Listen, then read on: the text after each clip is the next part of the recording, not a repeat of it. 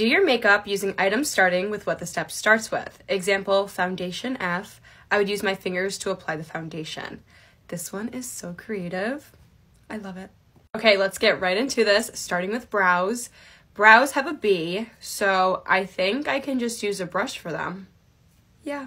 I'm just gonna use my brow brush, which I'm not really sure what has happened to this. But this is quite a simple step because I do this every day, so we're just gonna zoom right through this one. Okay, so the next step is foundation, and I will be applying this with my fingers. Pray for me. Okay, we're just gonna go ahead and blend it in. Guys, I don't know, I feel like this is just like a sensory thing for me. I don't like when my hands are messy.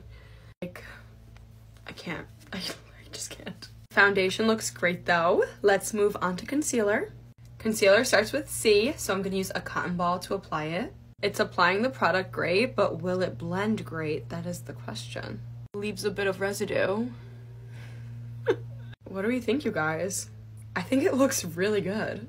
Okay, we are now moving on to setting powder, and that starts with an S, so I'm going to use a sponge to apply it. I won't lie, I can't really look at sponges the same. I saw someone on my For You page say that Pisces are like sponges.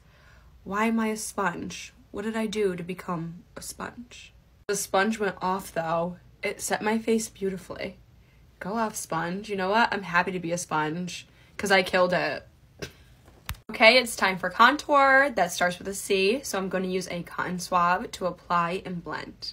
This will look great if I continue to have the same patience that I have right now. I'm just blending it out a little bit more with a cotton ball, and it looks great, you guys. Go to part 2 to see the final look.